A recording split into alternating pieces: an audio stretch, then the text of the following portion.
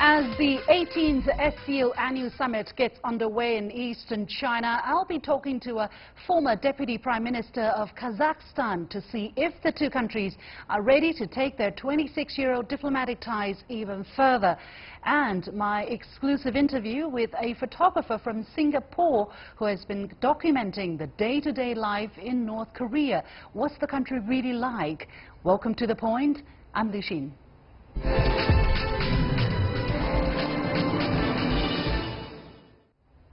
This year marks the 26th anniversary of diplomatic relations between China and Kazakhstan.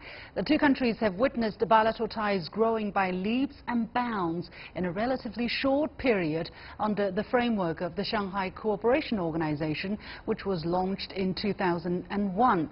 Energy cooperation has been a big part of the picture. The China-Kazakhstan oil pipeline, China's first direct oil pipeline, runs 2,800 kilometers from Kazakhstan to northwest China. Oil started to be pumped in 2006. Now, 12 years on, are the two countries ready to push their economic relationship to a higher level?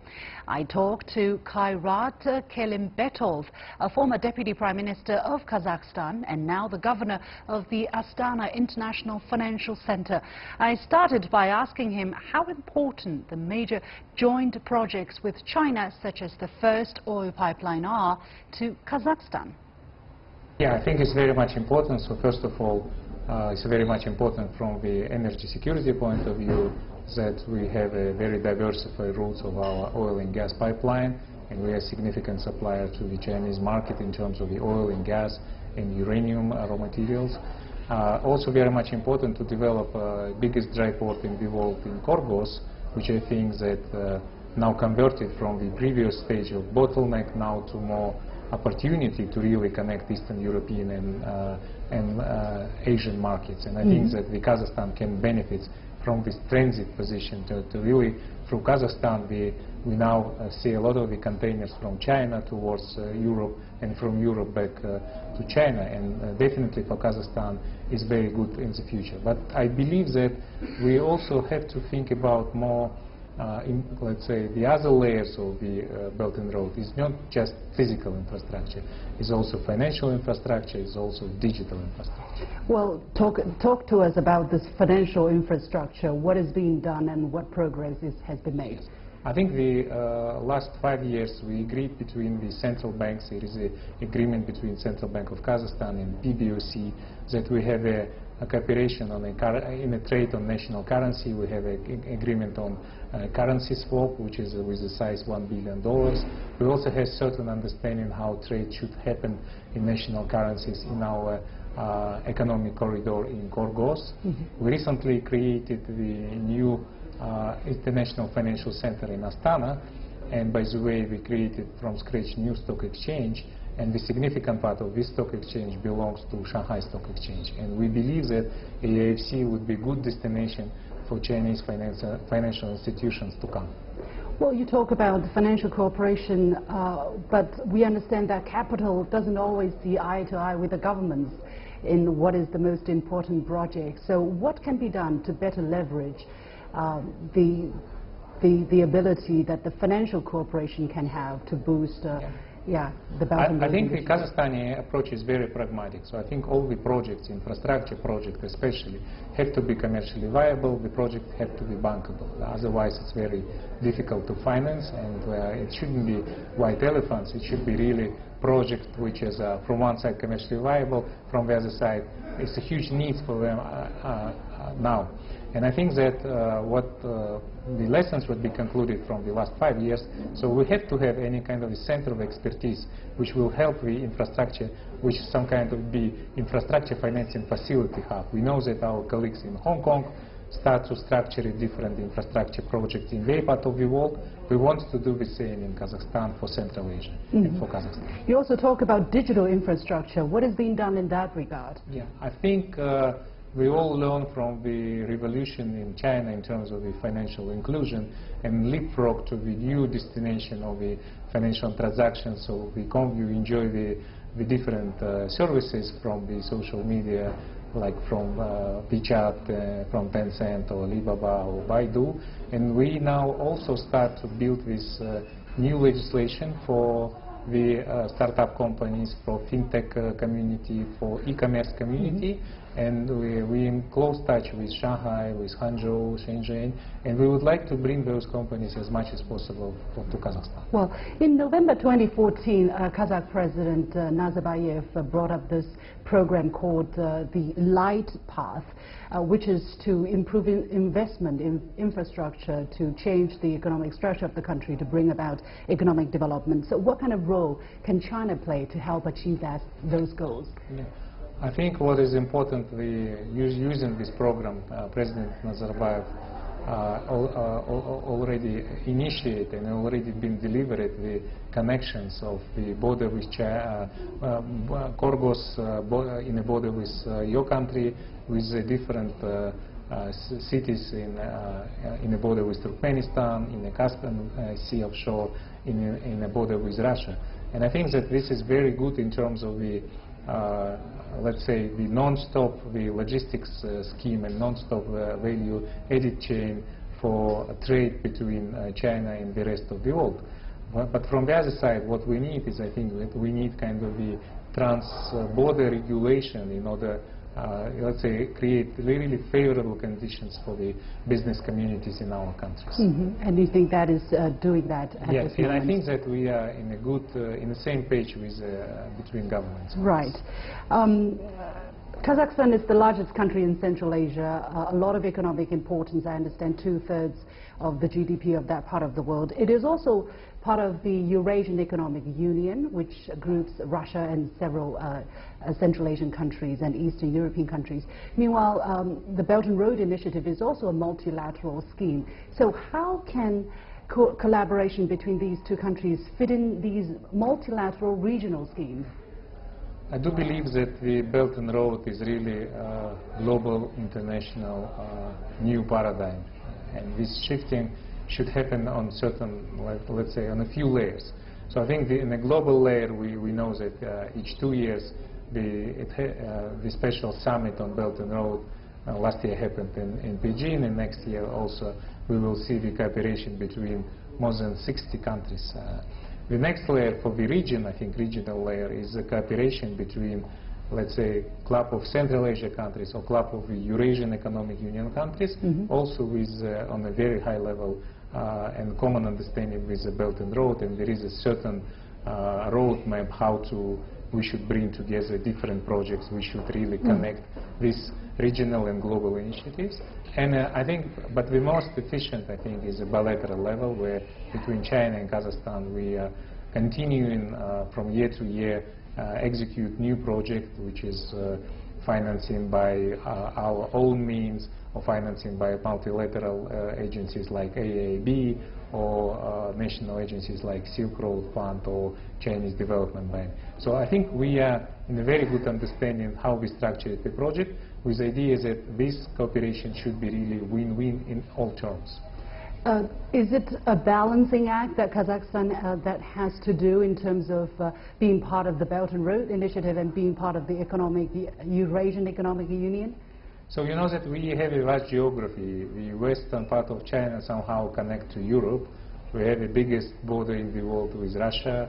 We have access to the Caspian Sea, and through Caspian Sea to Azerbaijan, through Turkmenistan to the Middle East, East countries. We have a border with the Central Asian countries. So we are located in the middle, and our geographic destiny to be in a good friendship and strategic partnership with our neighborhood. So you think it is possible to be really I balanced? think we succeeded the last 26 years, and we will continue to do it. Right. In terms of cultural links, I think it is a very important aspect. There is a strong link between Kazakhstan with western part of China and to other countries in Central Asia. Is that being tapped into enough at this moment? I think it's good enough for this moment, but it will not be enough in the future. And I think that both presidents agreed that we should increase the exchange of the students between our countries. It's very much important that the young Kazakh students should study in the best universities here, like Tsinghua, like Fudan universities. We increase the number of the Confucius institutions in Kazakhstan. We should let know more to the people in Kazakhstan about the rich and very ancient Chinese culture. It should be more exchange between museums, between the different institutions in the culture area and education area. It should be more academics exchanges between the Academy of Science and between different institutions and universities. By the way, Nazarbayev University recently joined to the alliance of the Asian universities, which is led by the Tsinghua University. So this is one, and also definitely the touristic. Kazakhstan wants to become a touristic destination for the Chinese tourists. The Chinese tourists now is a significant part of the global tourism, and we know that we have two beautiful cities, new capital city Astana and the former capital city Almaty, with beautiful steppes and mountains. And I think I'm sure that for Chinese tourists we can become a very reliable and interesting touristic destination. Last year it was a year of Chinese tourism in Kazakhstan, and we host many millions of the Chinese tourists, and we believe that in the future this number would be increased. In terms of perception of China in the minds of Kazakhstani people, I believe the great majority of people are friendly. However, there are certain, as I have read in reports, certain people who believe China is a threat. Do you think that is a significant issue? If so, what has to be done from our part?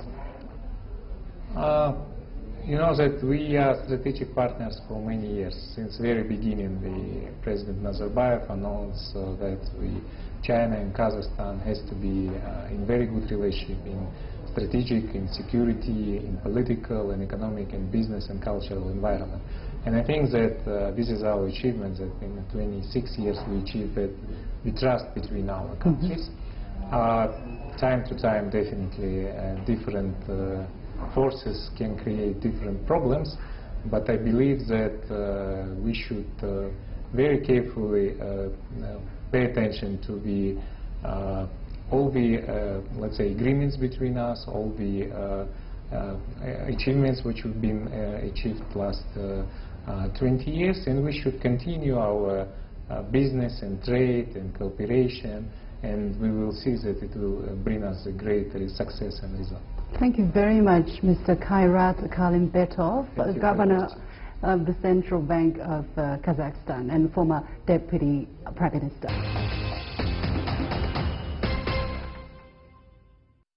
People know more about the ocean and space than they know about North Korea, said Aram Pan, a Singapore photographer who has been traveling to the Democratic People's Republic of Korea and documenting normal people's lives which are off limits to journalists from outside.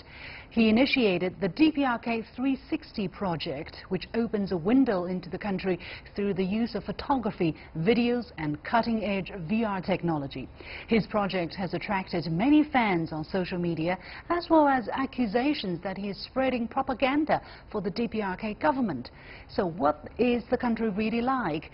As a country so much in the world's spotlight, how much do we really know about it? I had the pleasure of talking to Aram Pan himself, who joined me from Singapore. I started by asking him why he chose to focus on the DPRK in the first place. The DPRK 360 project started off purely out of curiosity. When you search, like North Korea on the internet, all you see are, very political stuff, like the military, the leaders, and that's all. So the first thing that came to my mind was, is there more to North Korea than, meets the eye?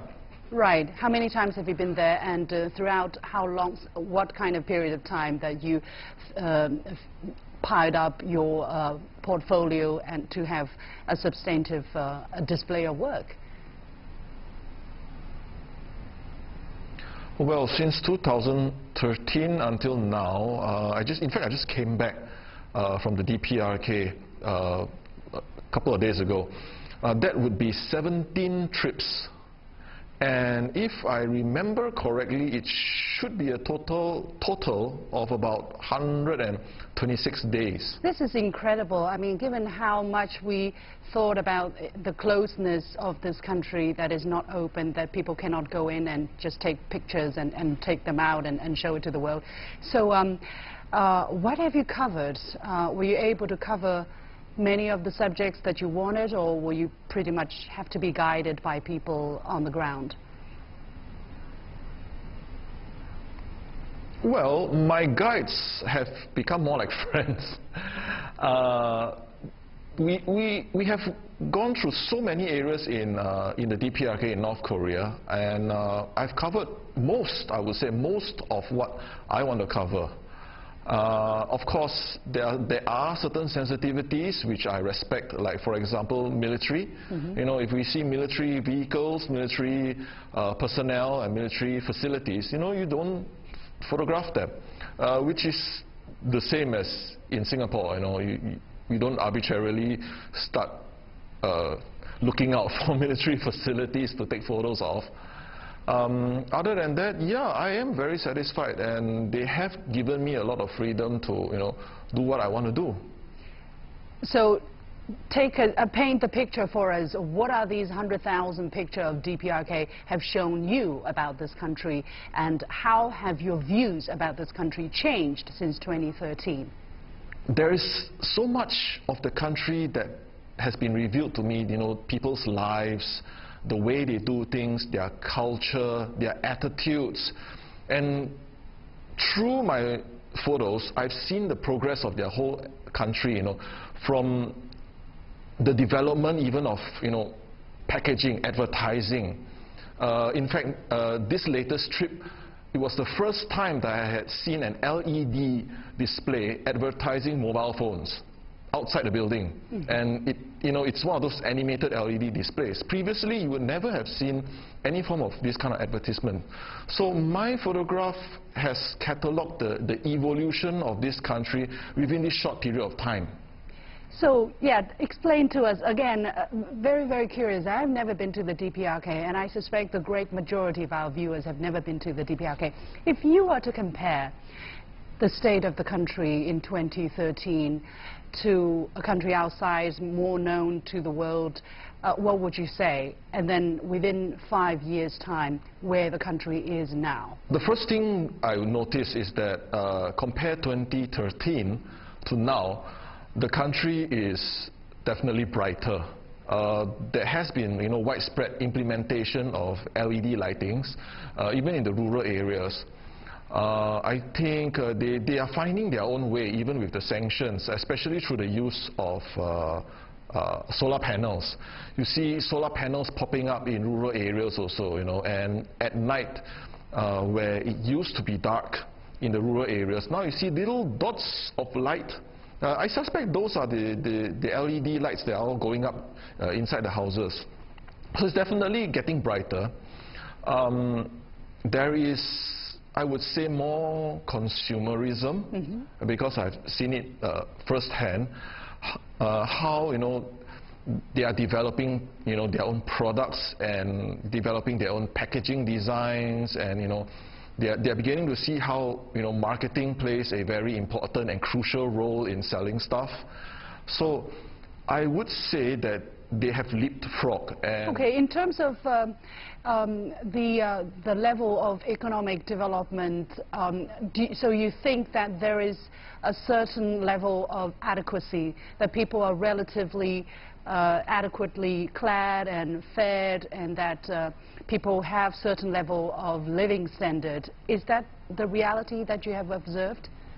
Well, from what I understand, the starvation and you know, lack of food that their country faced in the 90s has largely, you know, it's not that bad anymore, and it has improved a lot. They have developed a lot in terms of agriculture,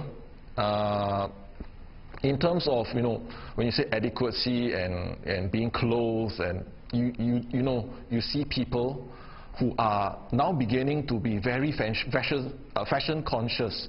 even in the rural areas, which really surprised me. You see people dressing up, the women especially are becoming extremely colorful.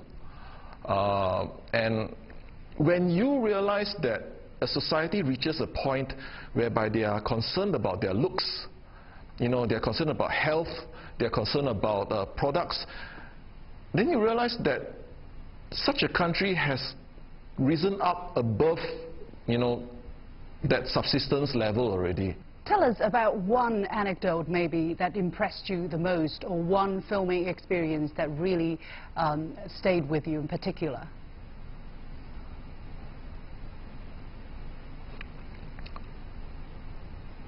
Well, I would say the one experience that really stayed with me ended up not being a filming experience, because I basically didn't capture it. They have these local markets, you see, and they are developing that. Now the thing is, from what I understand from my guys, is that they are developing their economy in such a way that they aren't ready to show the world yet. They have always promoted, pure socialism, but they are slowly moving, to something different. And so they showed me, a local market whereby, people buy and sell goods, they import stuff, and that was all the way up in Rason. Now the agreement is, we will show you, help you get an understanding, but unfortunately in this case, you can't take any photos, you can't take any videos. I said, yeah, cool. And what amazed me was, it is a market that is just like any other market that you would see, They have people selling, meat products, they have, automobile spare parts, they have ladies, lingerie, fashion items, cosmetics, and all these are individual sellers. Now, we are always told that, markets are illegal in North Korea, but what I've seen with my own eyes, this is legal. It's a huge facility. It's about the size of I would say, a soccer field, with many, many individual stalls and individual people selling stuff that, they bring in, I suspect, through China. So that was an immense eye-opener, and you just see, and it's so nice, to be there as a foreigner, and you have the local people, touching you, and helping you try on, the very Korean, North Korean style jackets, and offering you, would you like to buy our food and stuff like that. So that was absolutely mind-blowing. Have you ever asked yourself why the DPRK authority wouldn't want you to picture this place or film this place? Well, I asked them. So they basically said, it's not time. Okay. So I guess it's kind of like in their development. I see. Well, let's talk a little bit about people's perception of that place. You said, and I quoted at the beginning of the show, that people know more about the ocean and the space than they know about the DPRK. Why is this country so deeply misunderstood, or just not understood at all by the outside world? Well, I think when you have a country that is a little bit more closed up and in that sense mysterious, it's very easy for news to get embellished. Little things get blown out of proportion. Take for example the news of North Korea sending a man to the sun or the moon or something like that. Now that's actually fake news, and somehow it just got spread around and people just believed it. So North Korea is such a country that it's exciting news. When something comes out, it gets blown out of proportion, people just chew it up and spread it quickly. So sometimes when normal images comes out, regular stuff, people tend to think, oh, could this be propaganda? Could this be fake? Because they are so used to the other extreme, which is, so fantastic. Right, I was going to mention this photo that you uploaded, like this one, which is about the Mansudae Fountain Park in Pyongyang, if you can recall. And actually one, yes. Facebook follower asked, why is it so empty? Judging by the shadows, it seems to be a sunny day in the early afternoon. Are the streets just emptier in North Korea?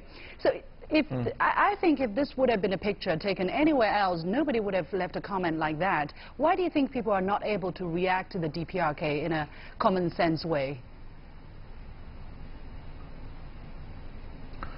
Well, I guess people are just so used to the negativity from the news reports of North Korea that they believe nothing good can come out of the DPRK. Now, I have a lot of images of local people and places filled with human traffic. Now the thing is, one thing I need to point out about that particular image is that it's a place where it's kind of like near the monument, and it's not the kind of place where Koreans tend to want to just hang out and chill or be busy. It's one of those monumental places that hold special significance to them. Now, you see, Koreans treat these kind of places differently. So basically, a little bit of footnote would have been helpful. Then people would understand a little bit better. Finally, yeah, I have so many more questions, but I'm running out of time. But I would like to give you the opportunity to address some of the accusations that people have flashed against you. Some people are saying you are spreading propaganda for the DPRK. How do you respond to that?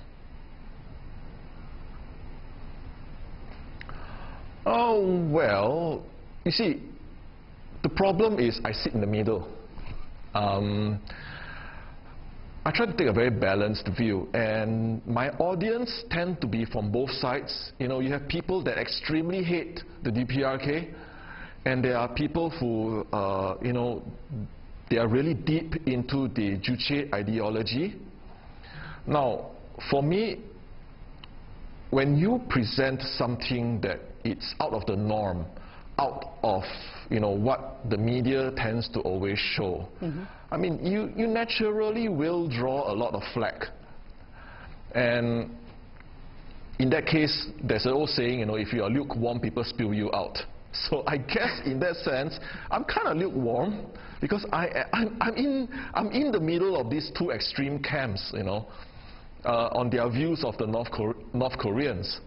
So, I'm used to it. At first, it is a bit sad. And it's especially sad when, being a professional photographer, sometimes you get clients that think you work for them. But, I wish that the North Koreans would actually sponsor me and, give me a discount, but they don't. So it's unfortunate, but you learn to live with it, and that's just the way it is.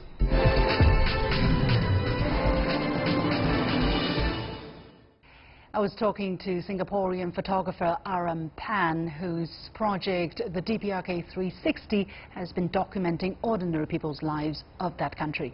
And that is it for this edition of The Point with me, Li Xin. As always, you can follow me on Facebook and Twitter using the handle The Point with LX.